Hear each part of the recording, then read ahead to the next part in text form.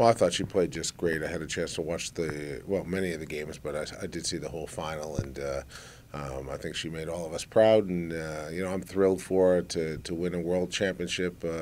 Is a fantastic, great experience for her, which will serve us well next year. She got invaluable minutes against top-level international competition, so she's excited. I spoke with her yesterday, and thrilled that she had the opportunity, and just grateful that it worked out as it did.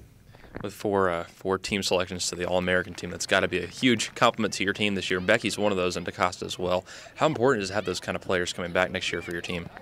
Well, of course it's important. I think that the style of play that we have is really showcasing those players' ability, and I'm certainly happy for each of them individually, but all of us, including those players, realize that they wouldn't be that successful without their teammates. So while individual awards are nice, it's about the team glory that's more important. But it's a nice way to end the season with some recognition for kids that certainly deserve it. Yeah, I'm really happy with the group.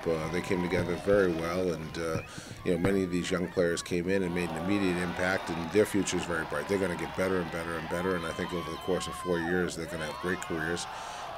The challenge, of course, is replacing the kids that we lose, and with Wags and Sutton and Schmitty and Sana going out the door, as well as potentially Kate Milstead. Kate has an extra year of eligibility if she chooses to use it, but those players are going to be very difficult for us to replace.